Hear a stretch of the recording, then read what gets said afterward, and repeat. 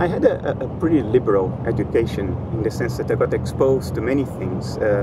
Science was the main thing I got exposed to in my early life from my father's side. But my mother is a Roman Catholic, so I also got exposure to religious liturgy, religious symbolism. I was never forced to participate. I didn't go to Sunday school. I didn't do any of the things that a normal Catholic child is supposed to go through. But I got exposure to it without pressure and without prejudice either. But by choice, as I grew up, as I went to university at 17, I didn't maintain an interest in religion. At least at a self-reflective level, it didn't mean much to me. I was too involved in science and technology to have a continuing interest in that.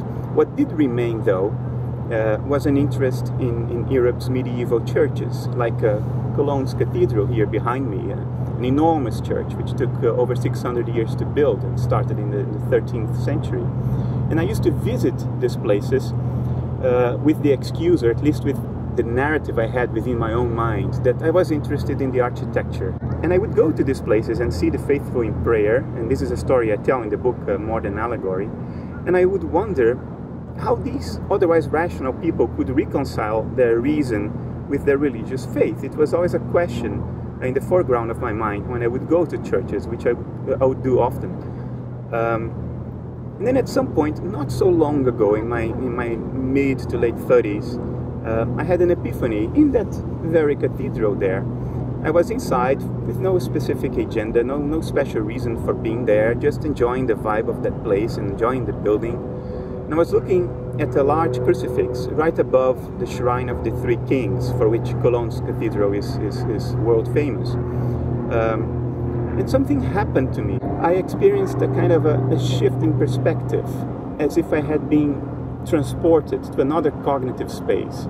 It was not an intellectual thing. It was an insight of understanding that I couldn't put in words, but the implication of that insight, as I describe in the book, was that it became very clear to me why the Christian myth is what it is. It couldn't be anything else. I understood it, and that insight sort of validated it.